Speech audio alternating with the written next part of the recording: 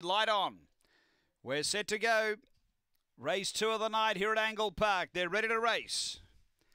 Set to go.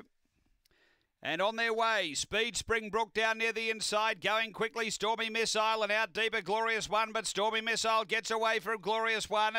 Then Springbrook, Danger Dan, Aston Ruby and Zinfandel Bell off the back. Leader is Stormy Missile, a length on Glorious One, finishing hard at just running up the track a bit. Then came Aston Ruby. Aston Ruby getting a run through from Glorious One, and Aston Ruby has beaten Glorious One, who ran right off the track and took Stormy Missile with it up the running. Then Springbrook from Zinfandel Bell.